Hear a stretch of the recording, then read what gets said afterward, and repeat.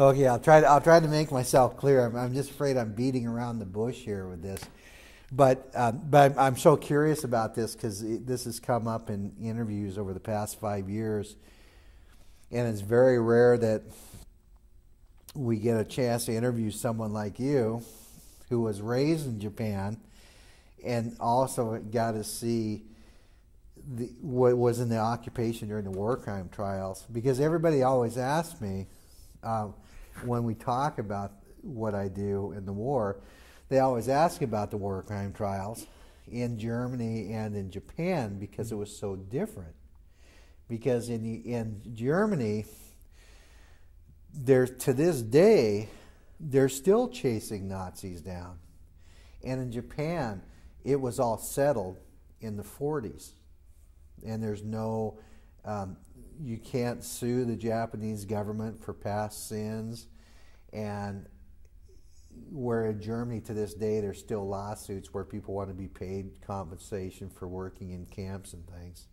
Well, they're still doing that? Oh yeah, they still are. And so, the question comes up all the time about the difference. It comes up all the time, the difference. And so now here you are that was actually in on some of the war crime trials. It's so interesting to me to be able to ask these questions. But about the temple, I read that in 1974 that the Class A war criminals who were executed, that their remains were not put into this temple and then the memorial. But in 1974, that their remains were placed in this memorial. And it was sort of quietly done because there is so much controversy about the memorial, because the Koreans and the Chinese to this day have not forgotten what happened. And I was speaking to a man, not in the interviews, who, in fact, I was emailing him because he's Japanese. I was emailing him about trying to find an interview over there. And we were talking about the remains of the Tojo and the others being interred there.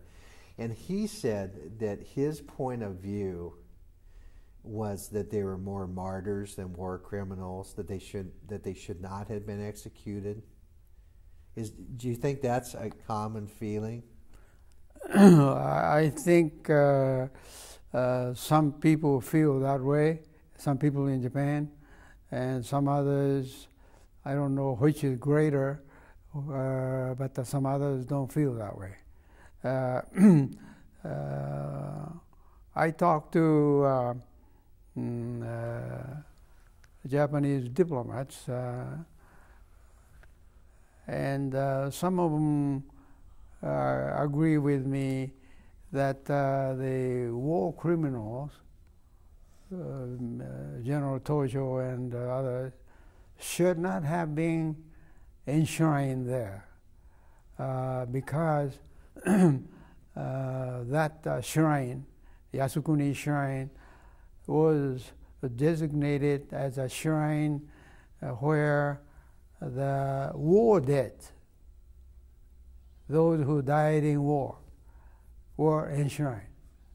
So, like my brother is enshrined. Mm-hmm. The Tojo and others did not die in action. They did not die during the war. So they shouldn't be there. And a lot of Japanese agree with me. But I don't know who did that. Apparently it was okay with the government. Maybe ultra patriot. Is the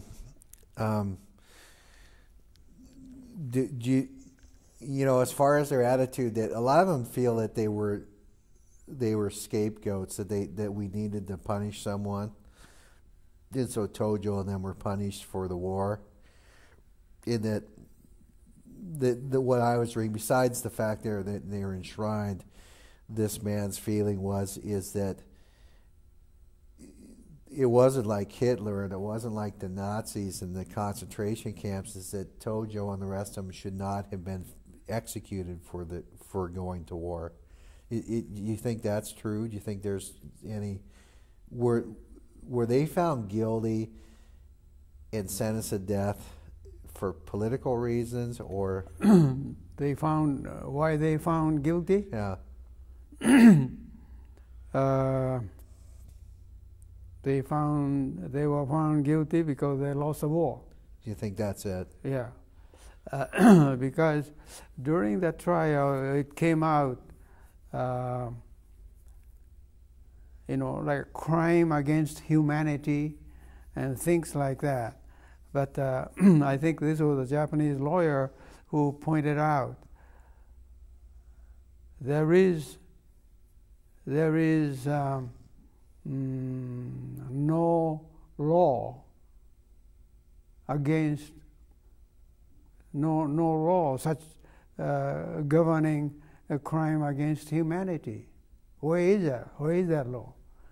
So if there is no such law, there is no crime.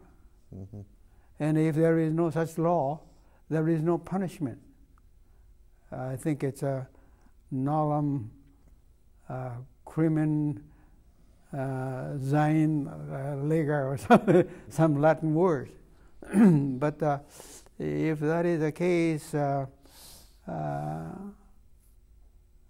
it was hard for these technical people to find the criminals, war crime criminals, to be found guilty. But so they're when you lose a war, there isn't anything you can do about it. Yeah. So their crime was they lost the war. That was I think so. Did is your brother in the shrine? Is your brother interred in the war memorial there? Yeah, my brother's name is there. I didn't see it, but my sister told me. Yeah. Have you been to that memorial, the shrine? No, I haven't been there. It's a real important place, isn't it? I mean, it's. Well, I guess so. While I was in Japan, the military constantly pounded into our head that it's a privilege to be enshrined there, and that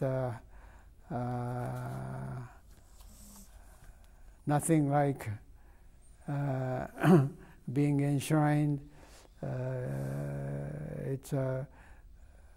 It's an honor for you, and it's an honor for your family, and this and that. They used to pound that into our head when I was growing up in Japan. So when you were growing up in Japan, it was very military. Oh, very much so, very much so. And you were the religion is Shinto is a national religion, isn't it? Is that what it's? Huh? The religion there is Shinto. Is that Shinto Buddhism? No, our family's religion was Buddhism. Yeah. Shintoism is a state religion. Some people have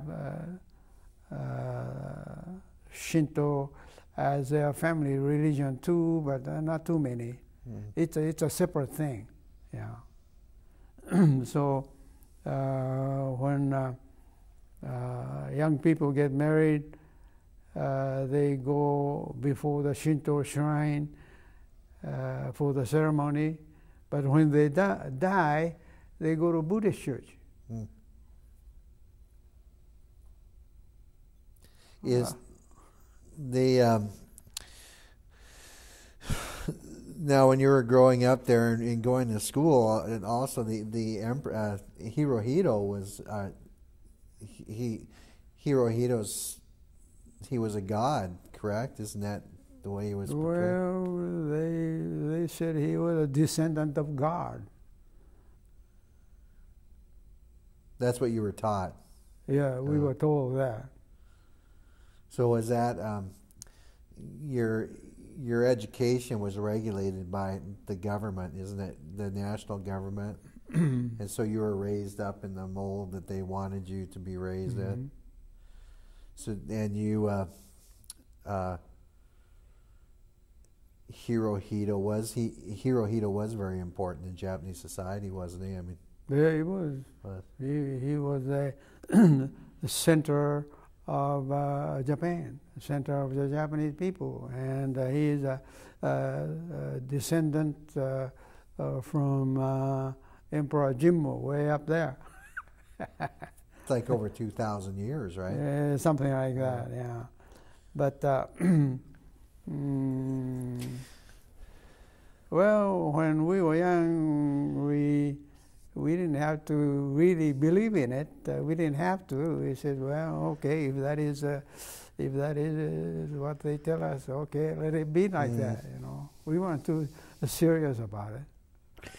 Yeah, they because part of the peace treaty too was to change that, because then Hirohito had to denounce his divinity, and because didn't he come on the radio and speak to the Japanese nation and say he wasn't a descendant of God, and because he was a real important person in the national identity, right?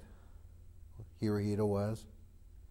While I was in Japan, early part of the occupation, I saw him going around, mingled among people. He took his hat off like that, and people were very happy that the man could come out and talk to him, because way before the war, that wasn't possible. Well, they couldn't even look at him, could they? Yeah, you can look at him. When he was traveling before the war, though, if he was going somewhere, you weren't supposed to look. No, you were supposed to bow, not even look at him. Were you weren't married at this time, were you? When you were in 1946, you were single? No, I was married. Did your wife come to Japan, or? In 1947, yes. And were the trials, were they still going on in 1947? The war? Yes. They were. Trials, I think, started in 46, and all of 46, 7, 8, and 9. So 3-4 years it lasted. Did you? Was there any defendants that you successfully got off of the charges that you saved? Yes, we had a medical officer. He was a major general. Well, I think the prosecution wanted to try him because he was the head of the medical section or whatever, because some of the men under him did bad things. But we were successful in getting him off the hook, you might say. He was found not guilty. And after the trial was over, he brought his family to where we were living, thanking us for the nice work. So he felt indebted to you for helping. Did you feel when the man was found guilty of executing the airmen? Did you feel responsible for having failed him and not being able to defend him? Did I feel I failed? Yeah. No. No. No. We did the best we could. There was no way to save him anyway, was there? No. No. because he admitted he killed. Yeah. Yeah. Did they, you know, I think it's talking about the way things happen. You know, a lot of people that were POWs and veterans over there, they viewed things as being so cruel. But like one veteran said that he was in a POW camp in Japan, and how badly he was beaten, and people were beaten to death. But he said, you know, they treated their own soldiers just as badly as they treated us. That he's forgiving because he says, you know, he doesn't think it was out of malice. That he thinks that that's just was the way that it was. That's how he doesn't think that he doesn't think this treatment was completely mean-spirited. He thinks that that's just the way it was. That they saw there was nothing, in their view, there was nothing wrong with this treatment of POWs. Well, I think I don't know about the Navy, but the entire Japanese Army was so disciplined and so tough that was natural. You know, before I came back to Seattle in 1934, in my senior year in high school, we had to go and live with soldiers for a couple of weeks. And we had maneuver, and during the maneuver, of course, we fired rifle. But we were told to pick up all the casings, you know, small casing. Mm-hmm. Well, some of us couldn't find all the casings. Like we expended maybe 5. We couldn't find 5. And soldiers got mad. But there was almost beat our boys. Almost. And if the soldier said, if this happened to another soldier in active duty, he would be really, you know, physically treated, you know.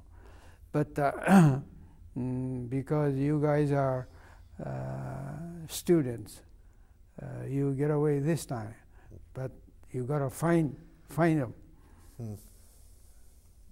And well, I guess in the American Army that wouldn't have happened. You know, if a little casing like that lost, which is, well, it's a loss. You know. But over there, the country was poor, and they didn't want to lose all that. So a lot of what in our eyes, things that were viewed as criminal acts, really in a Japanese military man's eyes, was just that's just the way it is. That we treat offenses differently, because they didn't see anything in. I've heard that. Of course, I hear this through American veterans, but you know that being a POW, that you were a different status too. I mean that you were because you had surrendered and were captured, that you had a different sort of level that you were at that point. Is that true? Yeah. They were ashamed to be captured as a POW, and they always said that's a real shame. So rather than being captured, they wanted to commit suicide. So that with that kind of mentality, you don't know what they do. Yeah. So when they captured enemy POW, they figured they were lower class. Yeah. And it's a real class, isn't Japan's? Or I mean, this is a class-based society in the United States, but in Japan, there's very rigid classes, isn't there? Because there's emperor and princes, and there's samurai, and there's business, and isn't there different levels of who you are? 4. There's 4 levels. What are they? The samurai, farmer, artisan, and business. That was the way it was until about middle of last century. But after that, that's all abandoned. So is it a middle of the 1900s or middle of the 1800s? Middle of 1800. Oh, so it's abandoned, but is there still a holdover about class in society? Because in the World War II, a descendant of a samurai, were they still somewhere in the? No.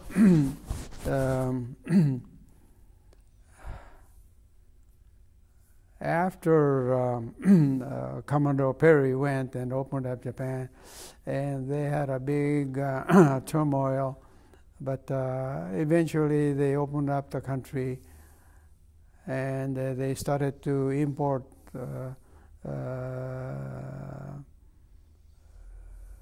industrial technique, different system, medical system, and whatnot. And these things were gradually forgotten, but by a government decree. But it took long time, and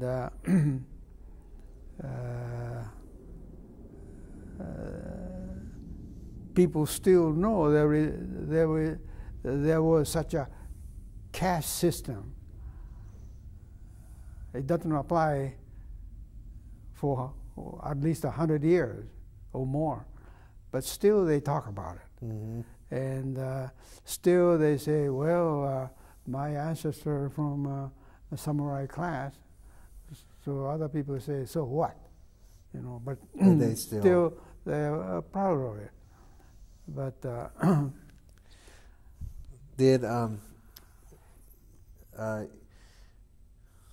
what did you think about the use of the atomic bomb? Did you think that was good or bad, or atomic bomb? Do you think we should have used it, or do I think it was a good thing or bad thing? Yeah. Well,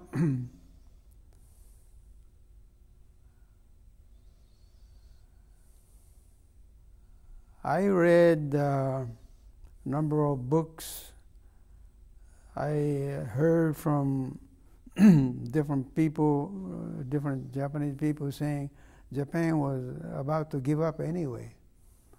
And even if atomic bomb did not fall, by the end of that year, that's 1945, Japan would have given up. If that is the case, they didn't have to use a bomb. But nobody knew. Nobody in this country knew about that. And even if somebody told our president, maybe they wouldn't have believed it. How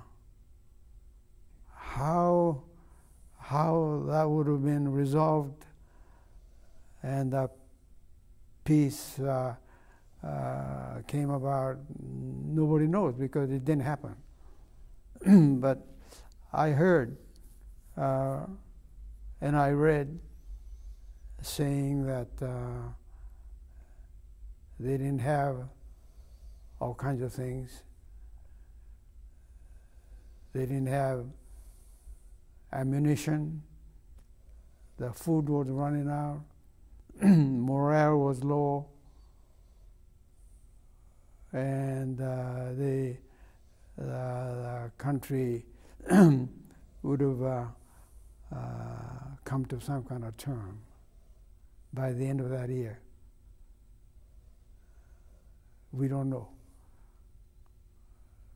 But I think it was dropped on the assumption that Japan will continue to fight. We don't know that. Yeah, it's a difficult thing to talk about. But I was wondering, why didn't they give warning to the people of Hiroshima, saying we're going to drop something terrible by a certain day, and that you people all should leave? I think they could have given a warning. Then all the civilians wouldn't have been hurt. Yeah. I think there were 250,000 people. Yeah. Did you go to either Hiroshima or Nagasaki to look? Huh? Did you go to either Hiroshima or Nagasaki when I went to both cities. From Tokyo, I went down to see my folks. So when the train stopped at the Hiroshima station, I got off the train to look at it. It was all flat. And I was taking pictures, and the conductor says, "You better come back to the train. Train is about to leave." I took more pictures, and I think I delayed the train by 1 minute. But it was all flat. Yeah, it was terrible. So it was different than Tokyo. Same flatness. There's nothing. No, but no chimneys sticking up or anything. In Hiroshima, I didn't see so many chimneys. Not too many factories were there, I guess, from the station, that is.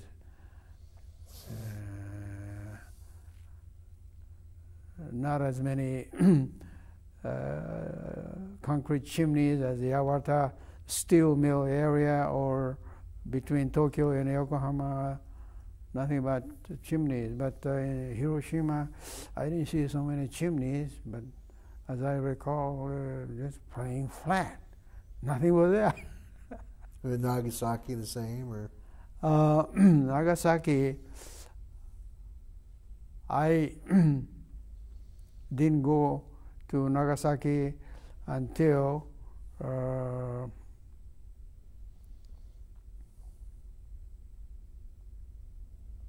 about 6-7 years ago.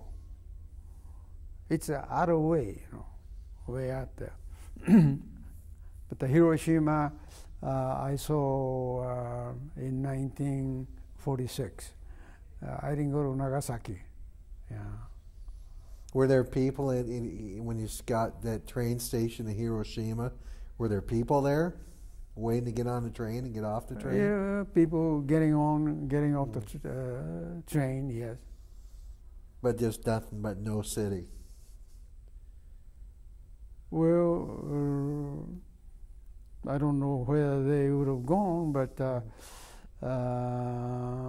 were people getting off. Yeah.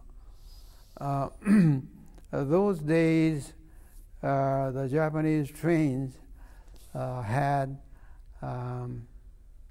passenger cars marked with a white line about that wide for Allied forces. And so trains had these cars, and only the occupation people could get in there. But the cars without the line, the Japanese got on. And there were cars without the line. So they were getting off and getting on. Yeah. Not too many, but still there were some passengers. Did the were you now in Yokohama? It was bombed also pretty badly, was it, or? Yokohama,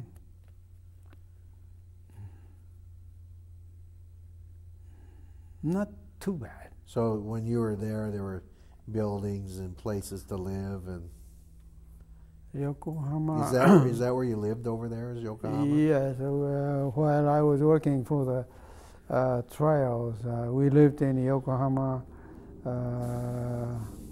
but I didn't see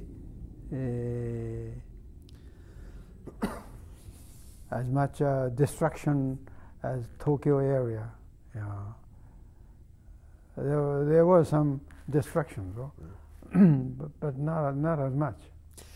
When you were over in Japan, when you first were there and you were still with the U.S. military, did you ever run into any Japanese did they have anybody have animosity towards you for? Did they view you as a Japanese that were sort of a traitor, or did you ever get any of that? That people viewed you towards you because you were a Japanese in an American uniform? No.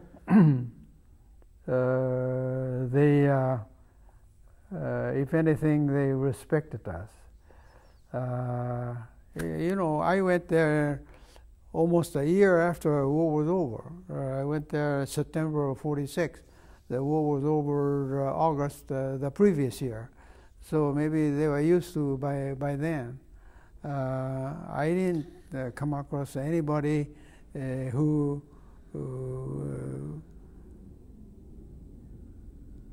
said to us that they didn't like or they hated us or anything like that. Of course, we couldn't read their mind, but most of them showed respect, especially us, because we could talk the language. Mm-hmm. Did do you think that the occupation forces that they did things properly when they were there? Do you think that the MacArthur that the right decisions were made about Japan and how to reshape it? I think he was a right man. He was. He was an actor. He was quite an actor. So, and the people liked him. Yeah. So I believe he did a good job. Obviously, some people didn't like him, but by and large, I think people appreciated him, and so many of them. Now, of course, I left Japan before he did, but so many of them were sad when he had to leave Japan to come back here. So the Japanese themselves liked MacArthur. Mm-hmm. Mr. Doi said that MacArthur was the picture of a conqueror. That was one of his strengths, was that he was what they expected a conqueror to be. Is that true? Well, I guess so. He was fair. He had that charisma. I think he was the right man. Did you ever meet him, MacArthur? Well, I didn't talk to him or anything, but he would come down to his office. There's an imperial palace here and the moat here at the water. And then there is a street, and there is a Daiichi building, insurance company building. That's his office was, where his office was, and he would come in old Cadillac, and about 10 or 10:30 in the morning, and lots of people were out there, waiting for him to get out. He get off the car and walked in.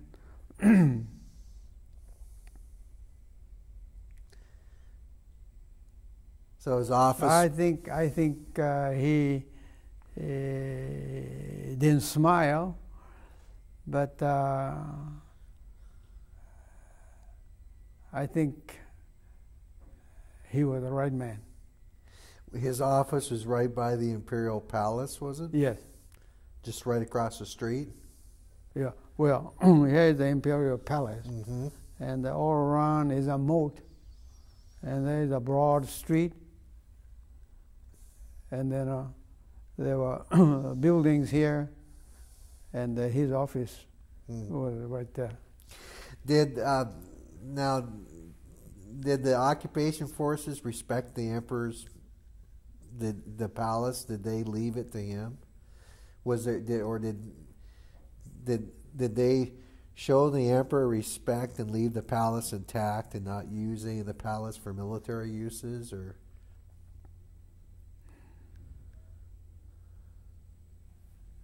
Occupation people, or The U.S. forces, was the emperor's palace, did they respect the emperor and his? well, I don't know whether the occupation people respected the emperor or not. But I mean, did they not respect him? But like MacArthur didn't tell the emperor that he wanted his palace for an office or anything. I mean, they left the emperor intact. I mean, they didn't take away his palace. They didn't put him in jail. They didn't. When the war ended, the emperor stayed living in the palace, right? So MacArthur was in his office here, and Emperor Hirohito was over here. But they didn't. The Hirohito was not punished at the end of the war, correct? No, I think a lot of books say that MacArthur didn't want to do anything. From all studies, he figured if you leave the emperor alone, and also if you leave the Japanese government alone, he could do a better job than he running everything. So it was mainly MacArthur's decision not to depose emperor. Yeah, Mr. Doi thought that there would be a power vacuum if the emperor was deposed, that all of a sudden there would be an opening for other elements to move into the government. Could be. Was there enough, the Japanese people themselves, would they have accepted it if the emperor had been deposed, do you think? I think the Japanese people were happy that the emperor was left alone. They still believed that he was the Almighty, and that I think it worked better the way that MacArthur ran. Take him away, try him and find him guilty and all that. I don't know what would have happened. There's no way they would have ever executed the emperor in Japan. You never know. Oh, although the Japanese so-called constitution said he wasn't responsible for anything,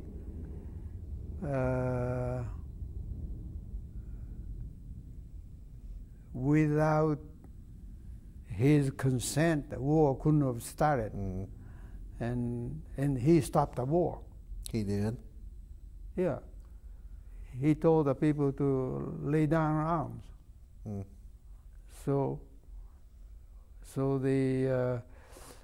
all the commanders said, well, if that's the emperor's wish, we're going to lay down.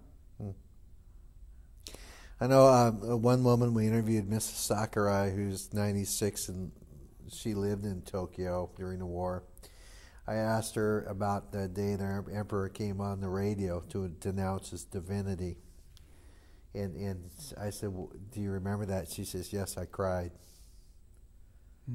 It was a hard thing for most Japanese, I would think, for the emperor to... I should think so, yeah. to this day, does the imperial family in Japan, it's different today, isn't it? Their role in Japanese society. Mm-hmm. Because you pretty much, when the occupation,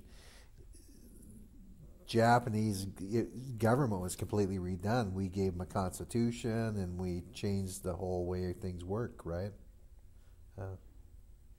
Do you feel on the cases, how many cases did you actually work on in the Well, I don't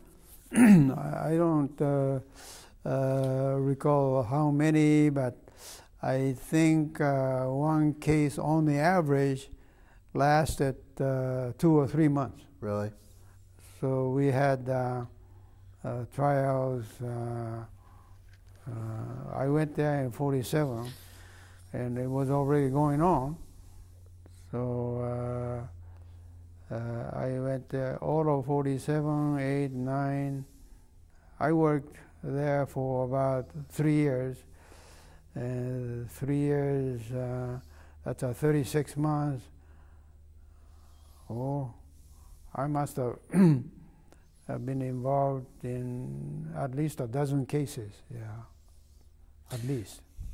In a lot of those cases, do you feel, I mean, is that really a lot of it is that they lost the war and that's why they're being tried? I mean, is that a majority of the cases, or do you think?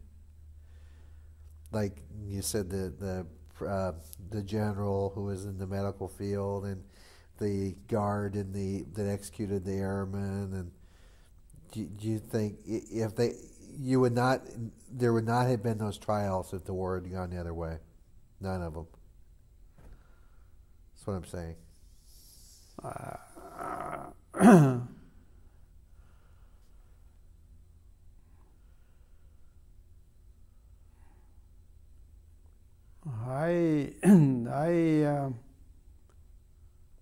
I think because Japan accepted the unconditional surrender,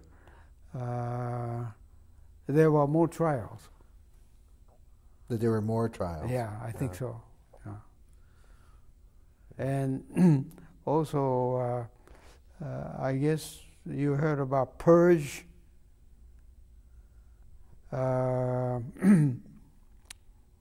Before the war,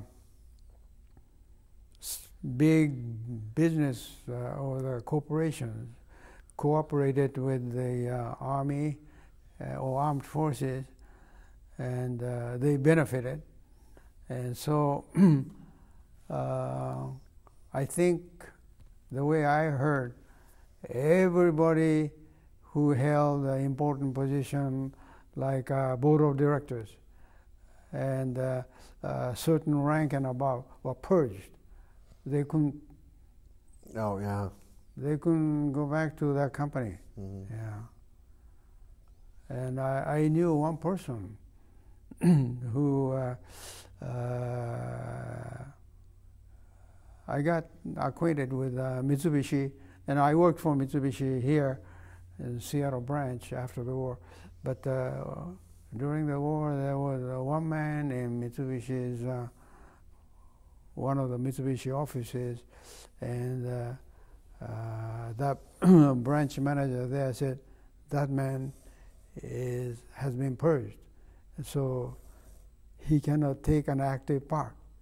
But he's an advisor, and he was getting paid. Change his title, huh? Interesting. Yeah. The I guess that's all I have to ask, unless Carl has more. Yeah, because that's been the biggest question, is about the difference. Because everybody asks that about, well, how come? Because today, even today, you read about it all the time, that there's one group that wants to sue the Japanese government because they were used as laborers in industry during the war. The Chinese, of course, always have a big problem because of the occupation of China. And so we get asked it all the time, well, how come this is the way this worked and this is the way it worked in Germany? So I'm glad that I had the chance to ask you, someone that was there. about how the peace was settled. So what's the question? Well, that was what the question I asked earlier. That's why Matt been asked these questions. It was just about, everybody always asks, well, how come the war crime trials went the way they did?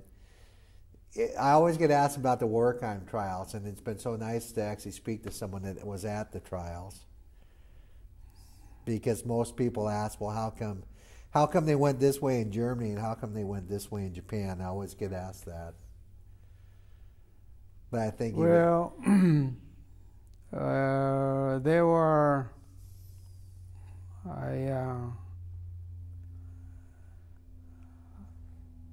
I'm not sure, but one thing different between the trials in Japan and the trials in Germany was that is a persecution of Jewish people. Yeah. I think that played a lot of difference. And then there were certain Jewish people in this country who wanted to go over there and take revenge. Mm-hmm. And there was no such person in case of Japan. Did, when you were over there, all the Japanese military that you spoke to, our view of Pearl Harbor is that it was a real treacherous act. It was a surprise. But when you read about it, for weeks there were negotiations between Japan and the United States because we had told Japan we were going to cut off oil supplies to them. Isn't that what happened before the war? That I read an account from one man that they said that it was understood that we were doing what we were doing because they felt that the United States had taken aggressive action by cutting off oil and steel to Japan.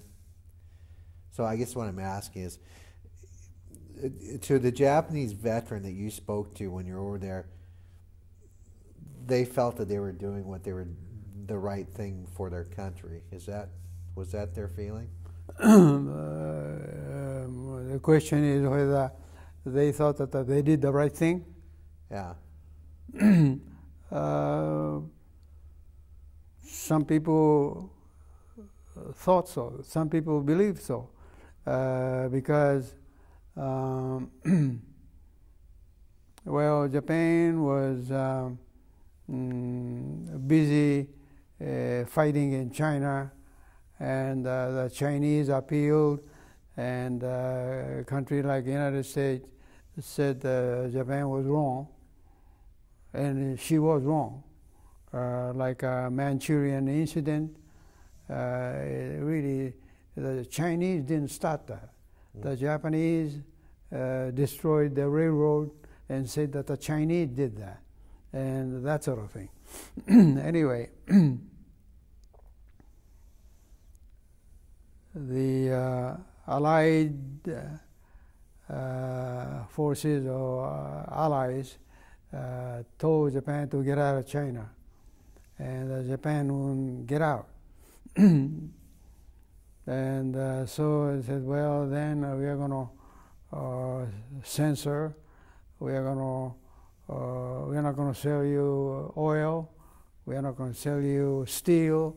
We are going to do all these embargoes. Well, they didn't have big oil tanks in Japan in those days. And the Navy, Japanese Navy, started to say, well, we're going to run out of oil. Then we'll be dead duck. And so we're going to have to do something. Well, there is oil down there, Southwest Pacific. You can go and get them. But that means war.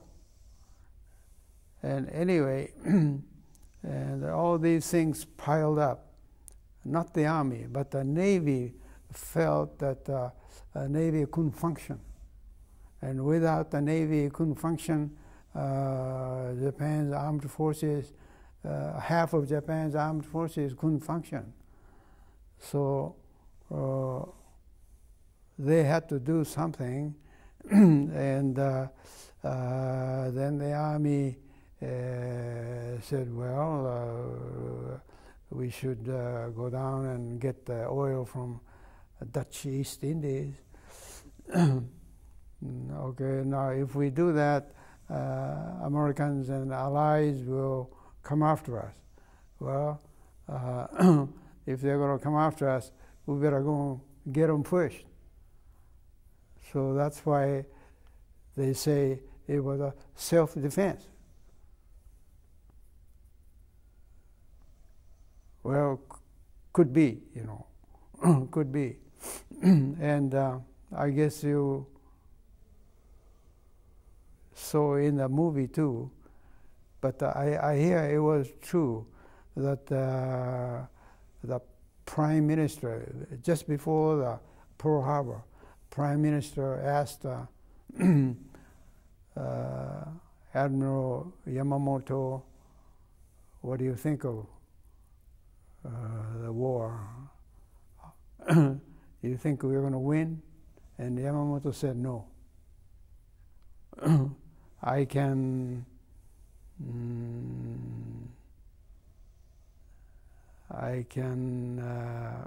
have early victory, but I cannot guarantee after 1 year. I think he was thinking of oil. Without oil, like, so in the end, oil was the one that defeated Japan. In the very, very end, the big, what was that, a 50 or 60 ton battleship, Yamato, never engaged in war, was near Japan and for the final defense. And there were army, mainly army generals, who said, you, the Navy, you got battleship, never fired a shot, go do something. That was when the last battle in Okinawa was taking place. But the Navy was reluctant to send that battleship. But because the Army group said so much, finally they decided to send Yamato, the big battleship.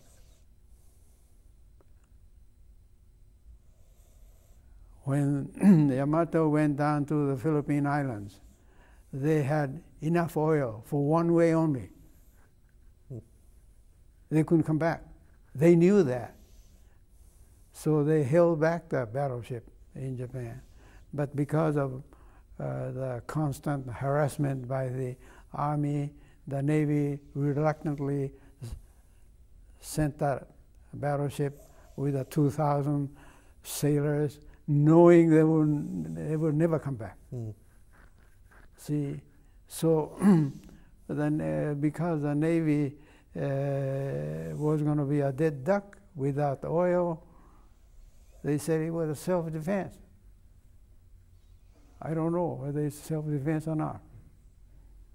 In a way, I think in a way Mr. Bush is saying with a self-defense, we are going to go and attack Iraq. Yeah. I don't know. Maybe I shouldn't say that. So a lot of people think that's it. Well, it's been real interesting. Yeah. I was glad to hear your story. Yeah. Well, thank you so much for coming down today. It was very interesting talking to you. Okay, Mr. Doi was right. Mr. Doi.